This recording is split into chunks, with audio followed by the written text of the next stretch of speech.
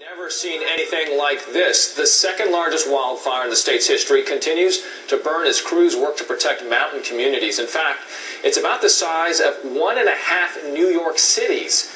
Meanwhile, electric transmission lines could be threatened by tomorrow, which could lead to rolling blackouts for parts of New Mexico and even Texas. NBC's George Lewis is live in Springerville, Arizona. And George, those firefighters, are they getting any control over this massive fire? No, Richard, they've got 0% containment at this moment. We're on the outskirts of Springerville, one of two towns that was evacuated last night, Springerville and Eager, Arizona. A total of about 11,000 Arizonans have been displaced from their homes by this fire, which now measures about 525 square miles at last count. If we can take a look at the NASA photos of the smoke plume from this fire, you'll see it extending northeastward from Arizona into New Mexico. It's also headed into the Colorado area, into the Oklahoma Panhandle, Nebraska. Air quality in all of those states has been seriously compromised by this fire. Some people with asthma warn to take precautions and not go outdoors too much. The latest statistics from the Forest Service say that 3,000 people are on the fire lines. They're aided by 12 water-dropping helicopters, 2 tanker planes, and starting today, 1 huge DC-10 tanker.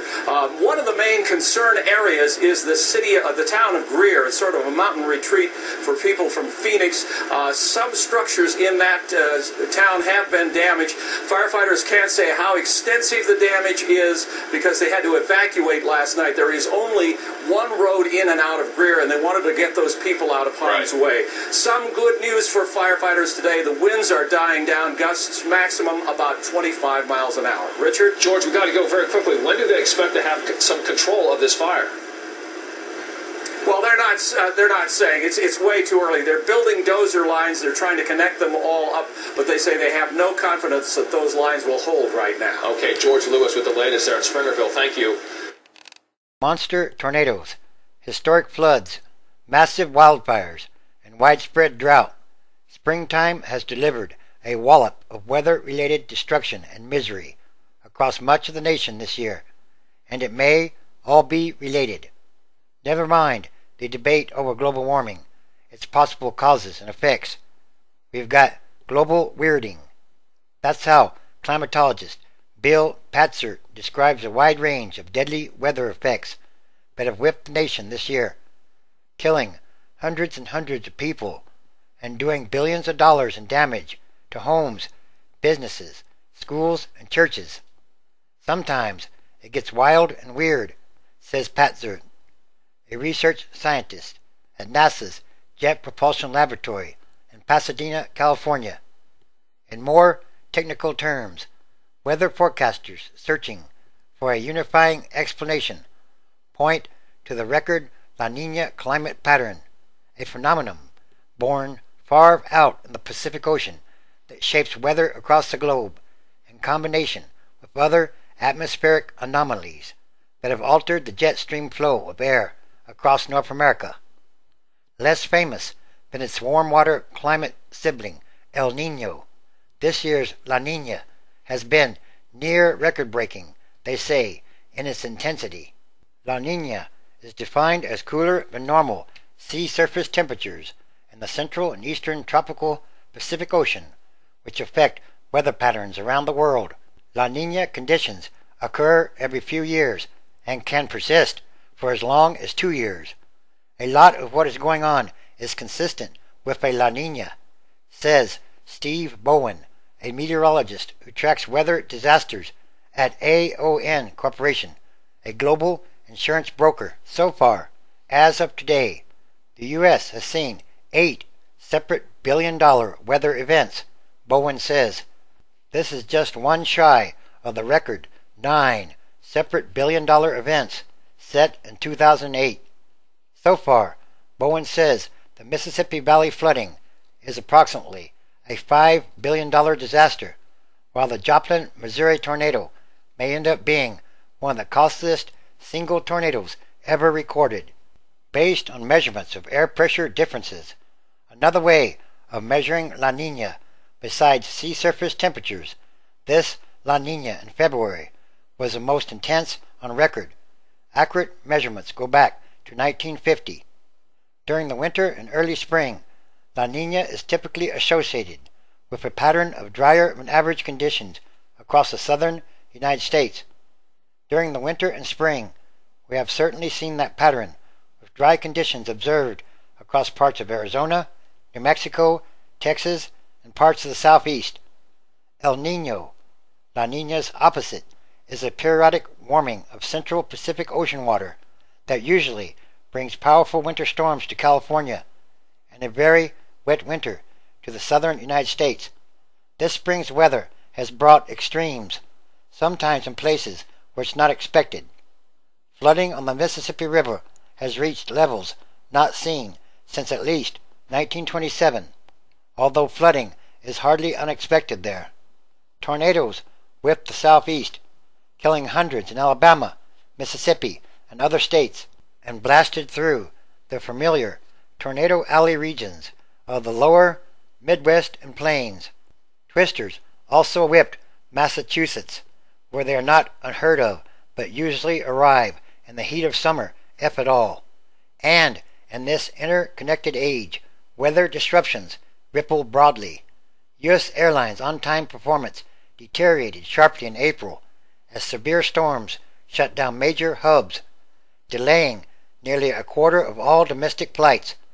Only 75% of flights arrived on time, down from 85% a year ago, says the Air Travel Consumer Report from the Department of Transportation's Bureau of Transportation Statistics. Flight cancellations were way up too. More than 10,100 flights out of 500,000 scheduled were called off. That was more than twice the cancellations of April 2010. We attributed the downturn in on-time performance and the spike in cancellations to the weather pattern that spawned tornadoes in the South and Midwest and thunderstorms in the Northeast, says David White of Flight Stats, which monitors air traffic.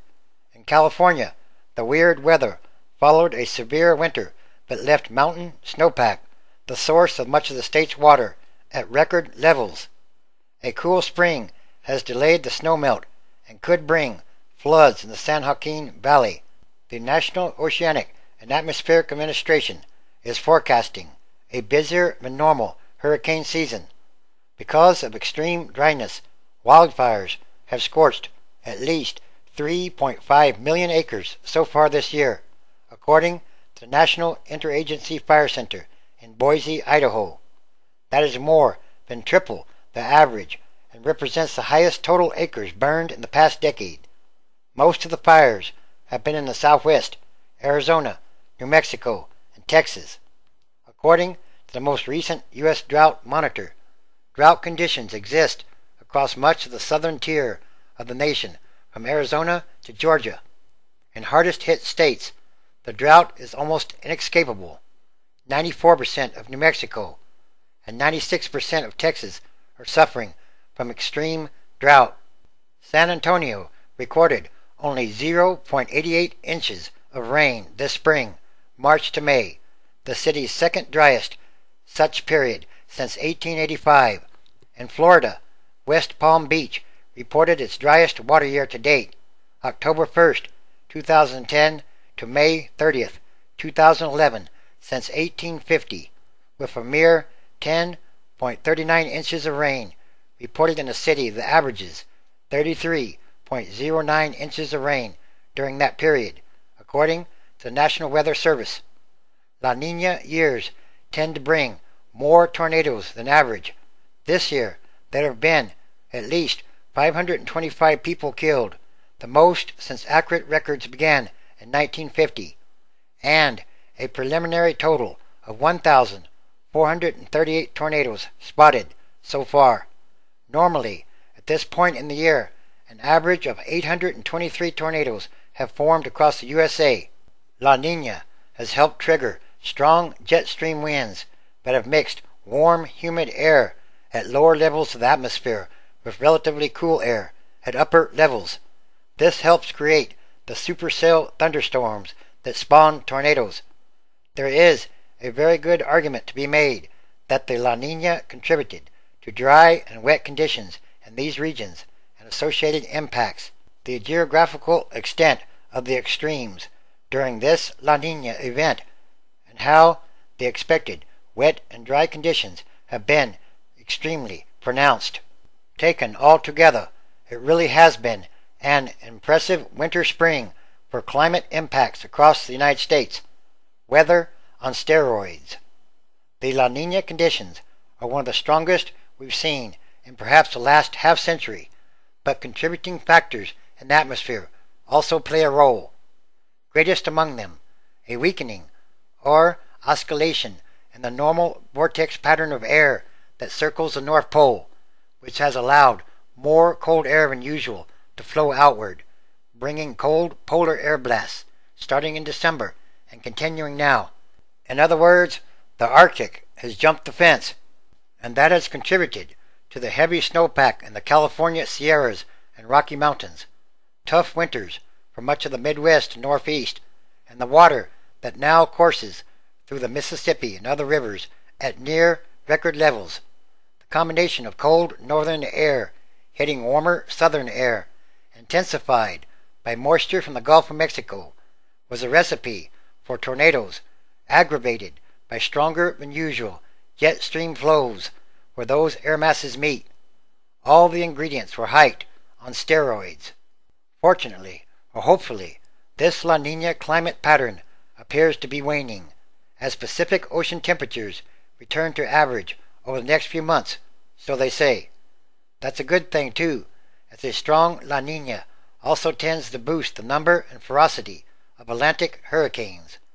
Unusual and severe weather always raises questions about whether global warming, the slow rise in world temperatures, whether natural or caused by humans, is to blame, or so they say.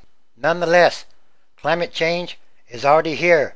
It's happening all around the world with unknown or unforeseen consequences, and it appears to be increasing in frequency or intensity. The weather changes are also another sign of the times, the end times, transition days, which is a continuing day-by-day process of extraordinary happenings, changes, and events.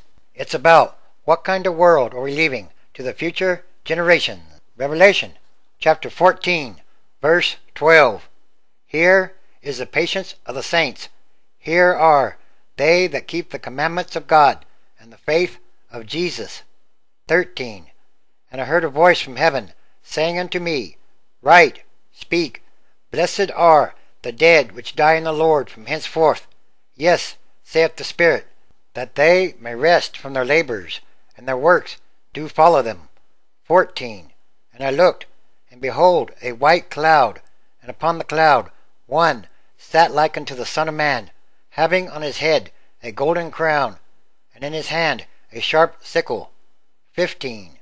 And another angel came out of the temple, crying with a loud voice to him that sat on the cloud, Thrust in thy sickle, and reap, for the time is come for thee to reap, for the harvest of the earth is ripe. 16. And he that sat on the cloud thrust in his sickle on the earth, and the earth was reaped. 17. And another angel came out of the temple which is in heaven, he also having a sharp sickle. 18. And another angel came out from the altar, which had power over fire, and cried with a loud cry to him that had the sharp sickle, saying, Thrust in thy sharp sickle, and gather the clusters of the vine of the earth, for her grapes are fully ripe. 19.